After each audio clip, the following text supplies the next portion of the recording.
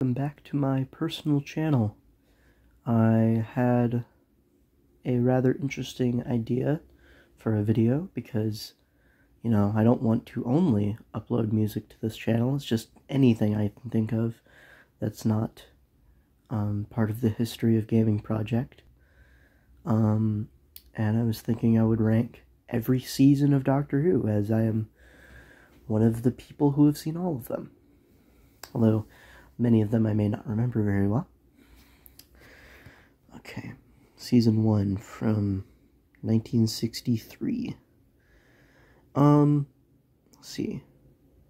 Unearthly Child is really good. I'm not gonna go through every episode. The first half of the Sensorites, I was just watching it. The Sensorites is so disappointing because the first half is really good. And then the second half is political snooze fest. Not my words. I think that's from, just look up every Hartnell story ranked in 10 words. Basically that video. That's where that comes from. Let's see. I don't think there's like a god-awful story. But I don't think there's nothing that particularly stands out except for, like, the first episode. Season 2, unfortunately, has the Web Planet. So, I guess that brings it down. There's quite a few mid-stories, but I think other than the Web Planet, none of them are really that bad. The Space Museum's really good. I do quite like The Romans. It's very good comedy. So I'm going to say A tier as well, because it has a higher ceiling than Season 1, but also a lower floor. Season 3. I think it has a lot of really good stories where the idea outweighs the execution, such as The Gunfighters. And, I think there's, the arc, while it was good, it was, like, its plot was kind of dumb with Dodo getting a cold. I'm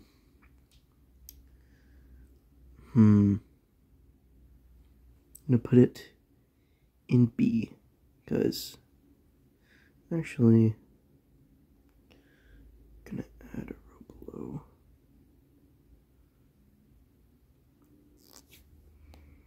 For F. I doubt there'll be very many, but,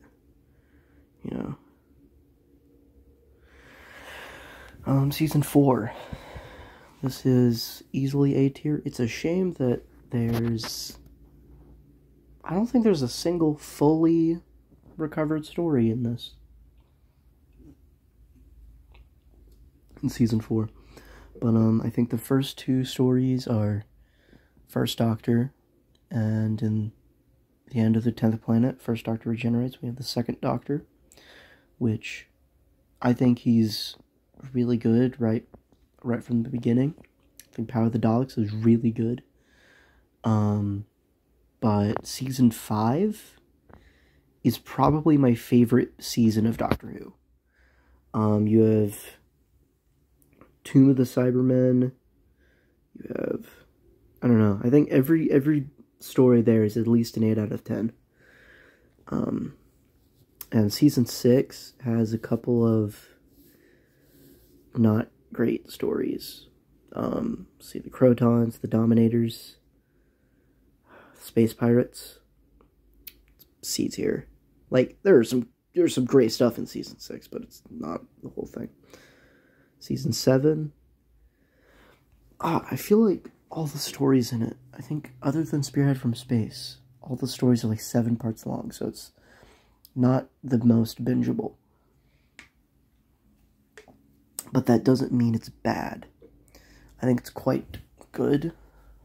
I really like Inferno, but yeah, I'll say B. Season 8, they used the Master in every in every story, every episode. And I think that kind of, like, the repetitiveness brings it down, although I do really like Roger Delgado's portrayal of the Master. So I'm gonna put this also in B tier. Season 9, this was 1972. I remember liking Day of the Daleks, although it seems a lot of people don't like it very much. The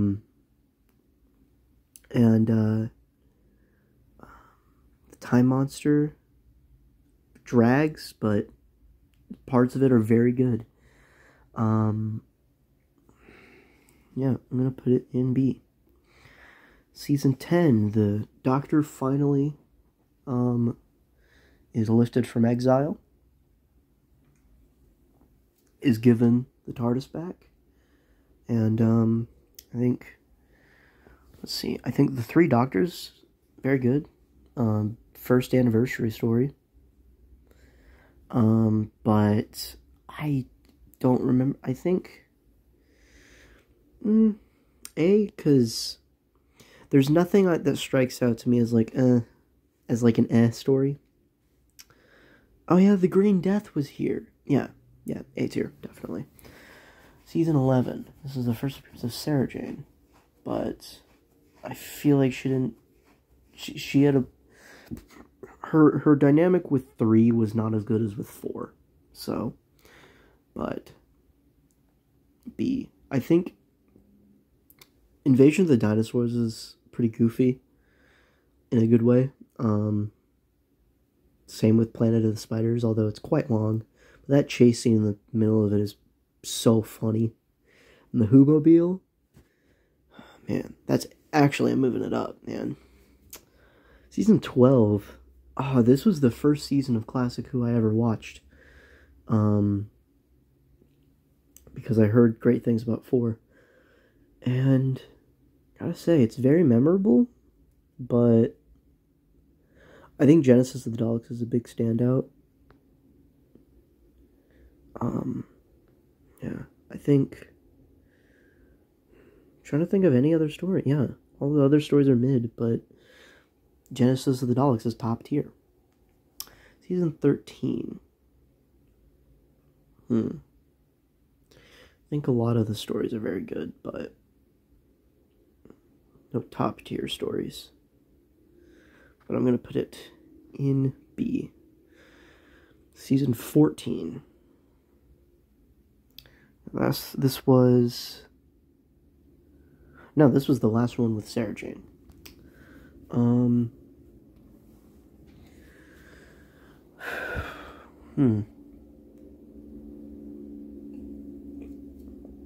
I think season 14 was quite good.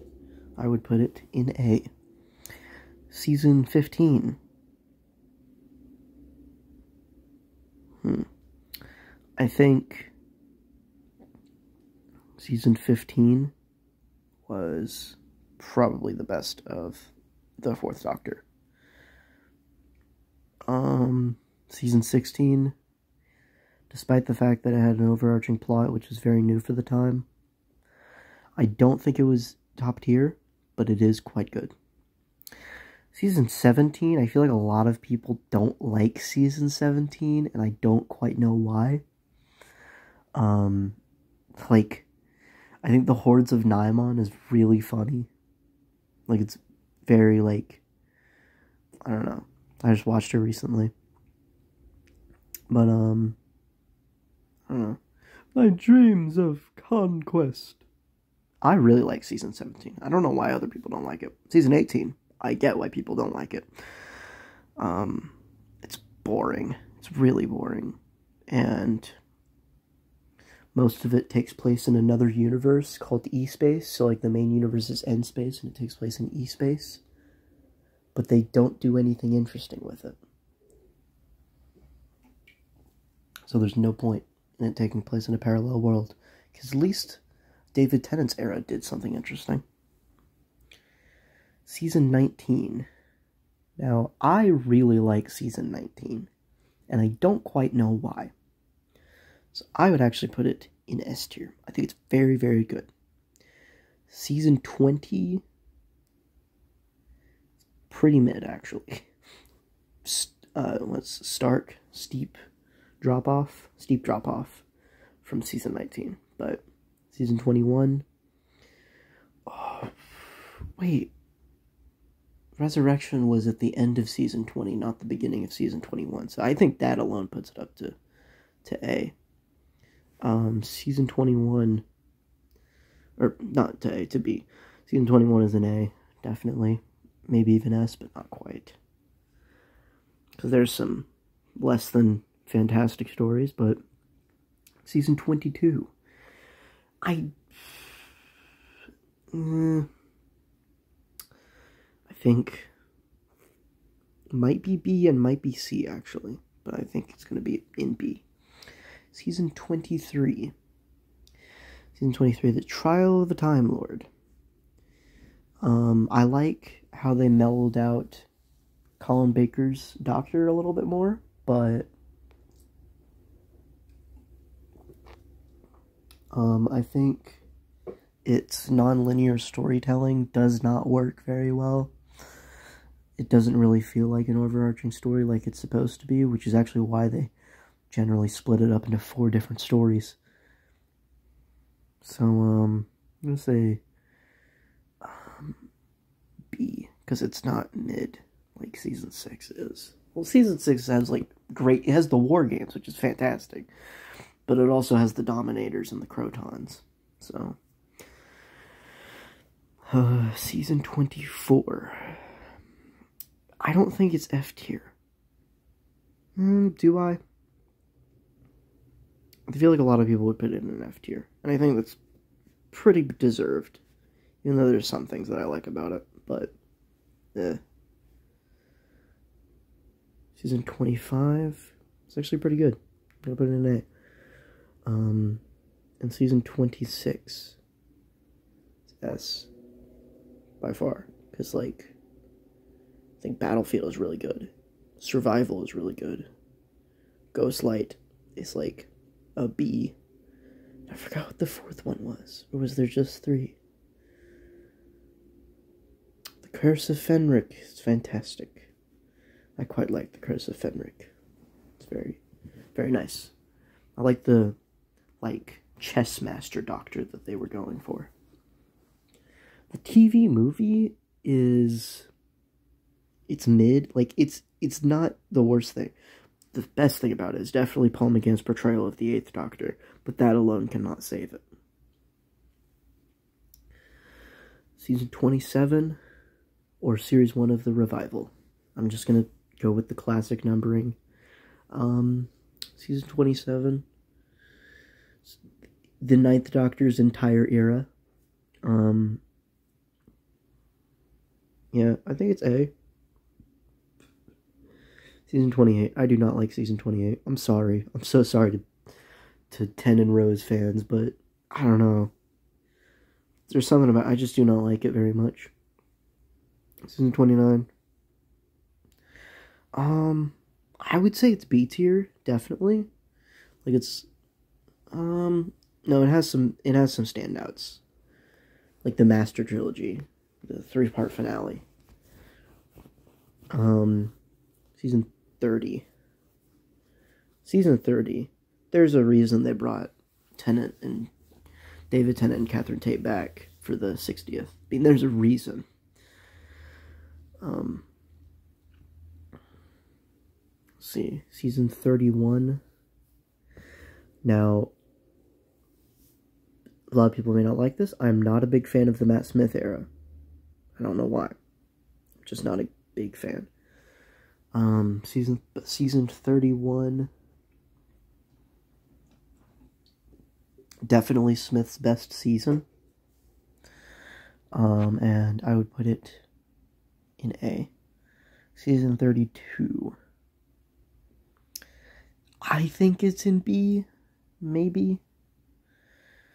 Maybe C, actually. Because there's some really, really mid ones. Some even, I would go as far as to say bad. But season 33, maybe my least favorite season of Doctor Who. I really hate Clara and Eleven's dynamic. I do not like it. I think she's much better with Capaldi, although I do not like Clara that much to begin with. Season 34. This season gets a lot of hate, and I know why. Because of the, you know, I think it's mostly people who liked Tennant and Smith, and Capaldi isn't bad in season 34. He's just incredibly different, and I think a lot of people don't like that. But personally, I think season 34 is A tier. Season 35 is not the best. Personally, I think it's C tier. It's the most Stephen Moffat season. Like, it's all, like, it's a lot of the worst aspects of how he makes like how he sets up seasons and stories and arcs and stuff. And yeah, I think when Stephen Moffat is doing well, he's fantastic, but I think there's just a lot of flaws in his writing style that my personal taste, I just personally do not care for. And season 36, probably my favorite of the revival. And I don't quite know why, because the stories themselves are not, I can't think of anything that's particularly great. It's just the overall package, I suppose, I quite like. I like the, you know, the dynamic between 12, Bill, and Nardole. Like, probably my favorite TARDIS team, other than 2, Jamie and Zoe. Or 2, Jamie and Victoria. I just like Second Doctor's era quite a bit. Season 37.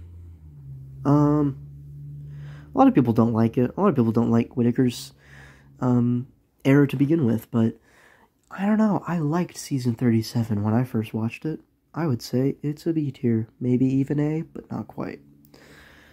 Season 38. It's not as bad as people say it is, but it's still not great, so I'm going to put it in C. And season 39, I saw it once when it came out, which was 2 years ago, and I'm pretty sure I didn't finish it, but from what I remember, it was pretty boring. Now, time for me to rearrange these until I am satisfied with it. Okay, season 5, 15, 19, 26, 30, and 36 in S. Okay, yeah, that makes sense. Season 1, 2, I think season 2 goes down here. 3 can stay there. 4 goes up. 10 also goes up. 11 goes down. And 7 goes up. And 8 goes up. And 14 goes up.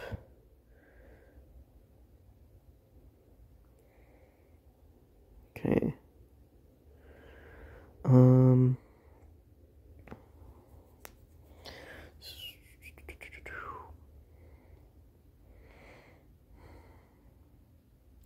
20 goes down. That's quite generous. 6 definitely goes up.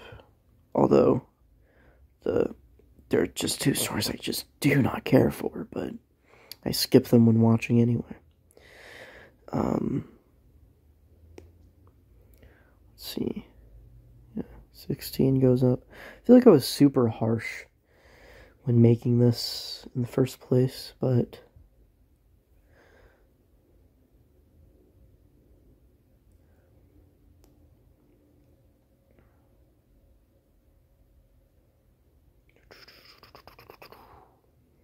trying to not have too many long bits of silence where I'm thinking. That's not quite entertaining to watch. 24 and 33, or Series 7, are probably still my least favorite seasons of Doctor Who. Although, also these tiers are not ordered. They're just in chronological order per tier.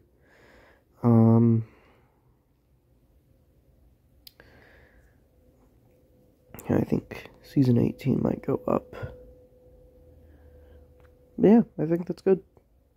So yeah, that's every Doctor Who season ranked. And I'm excited for season 40 or series 14, or I've heard some people say it might be called season 1 now. Which, sure. But yeah, Ncuti Gatwa in the specials. Oh, I wish I could rank the specials. They'd probably go in B, maybe A. But Ncuti Gatwa was great in the 60th. I cannot wait to see more of him. He's very energetic, or not energetic. I mean, yes, energetic, but it's not the word I was looking for. Captivating personality. And, you know, very excited to see more of him. Great actor. But yeah, that's my list. I hope you enjoyed.